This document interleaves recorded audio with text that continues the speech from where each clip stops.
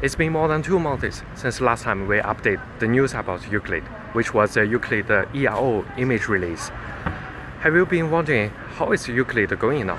So today I'm attending Euclid France meeting in Lyon. Follow my step, let's find out the latest update about Euclid.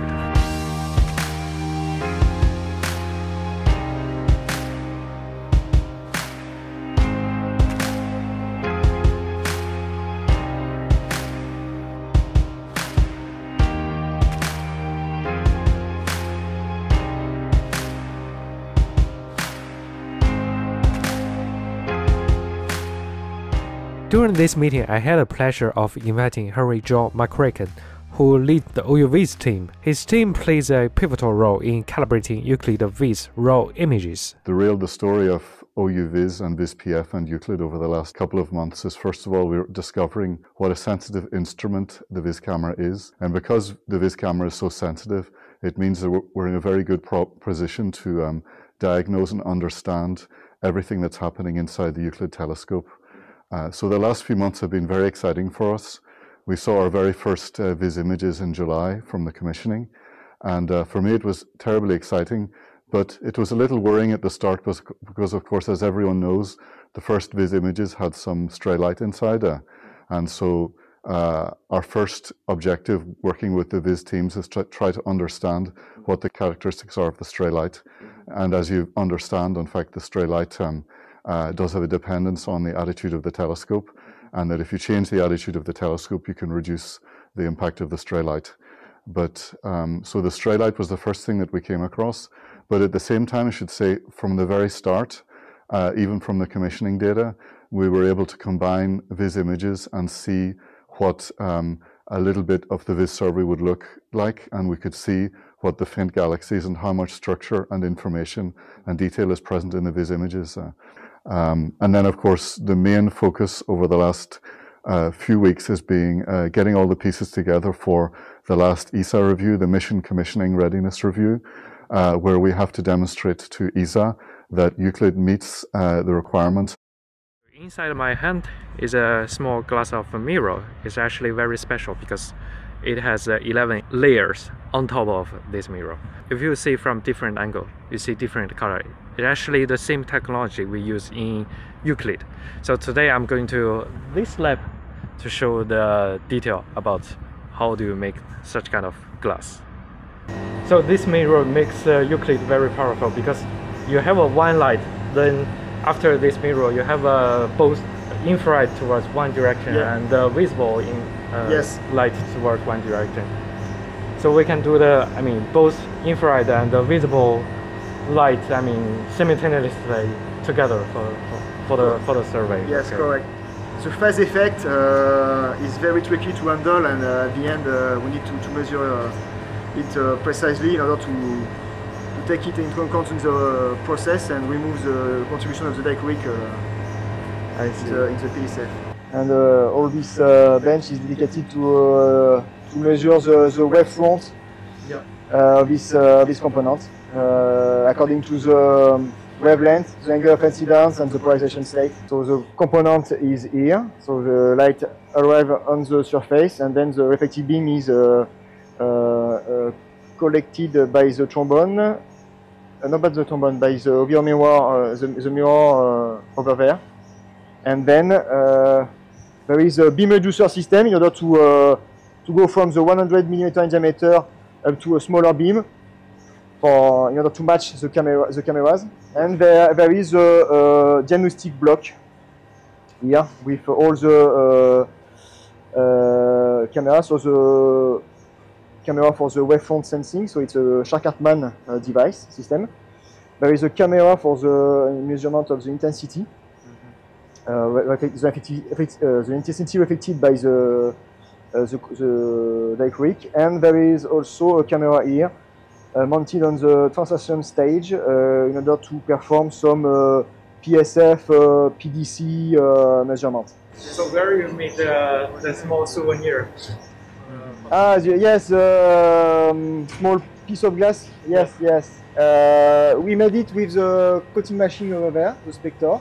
The coating is the coating is made of only 11 layers of silica, donc silicon dioxide, and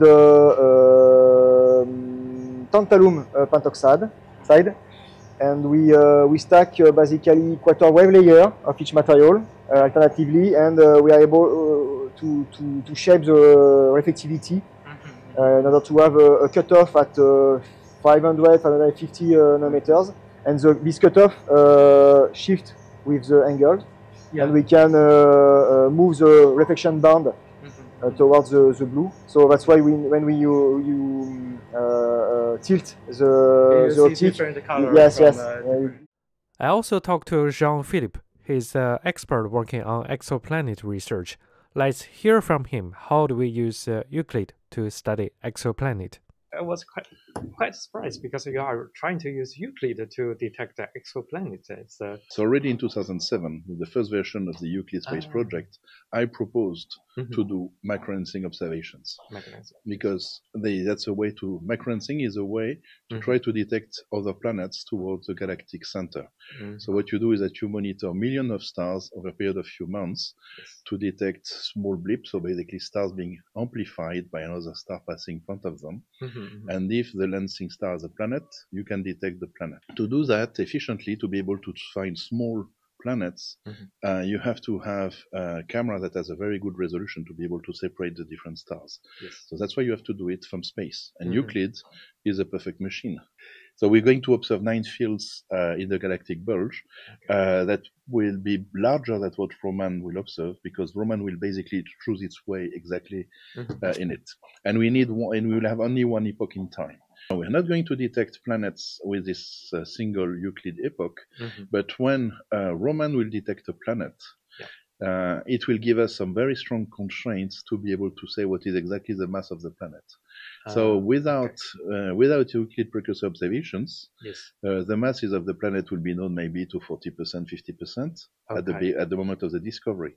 And then you have two possibilities. Either you wait to have several years with Roman, and then you will be able to use these constraints to have a good mass measurement, or you use precursor Euclid observations, and you have the mass measurement immediately. So thanks to Euclid, you can detect these planets and measure their mass from the first year of Roman. Today I'm going to the Euclid Science Data Center in Lyon, actually the SDC France, right? Yeah. So it's this building. So let's go inside and see how the scientists process the Euclid data, right? Okay. Yeah. Okay, let's go.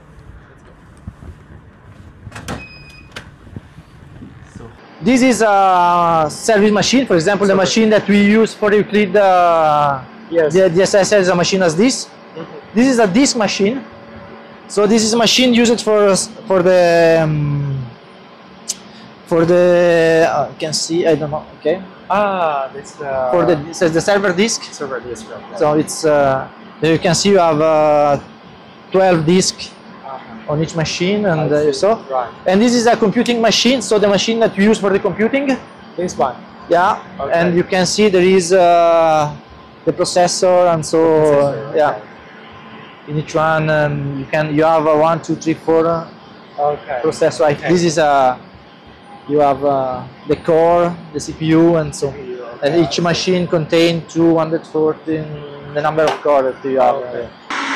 This is the main computing room. This is more efficient because we use water that we cool For the cooling, for the cooling. Oh, these are the cooling system. There is the cooling system.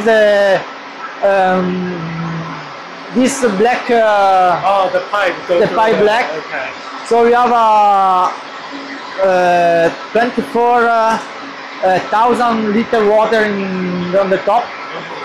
We cool the water. The water it's coming to the cooling system inside the rack, and it's heated, and we use the water that has been heated by the cooling system inside the rack to heat department of chemical department just inside.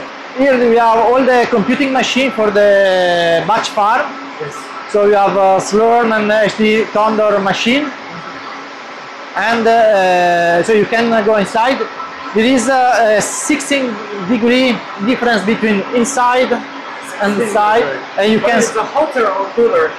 It's hotter inside. It's hotter. Okay.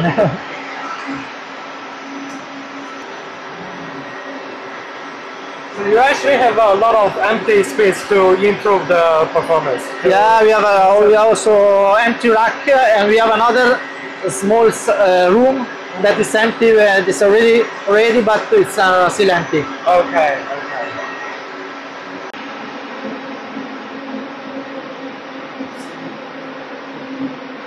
This is a FS server disk. E4, E8.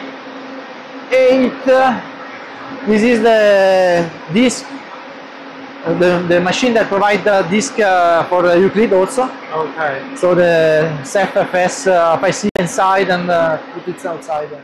Okay, so if you want to hear more updates about Euclid, don't forget to subscribe our channel. Hope to see you guys soon.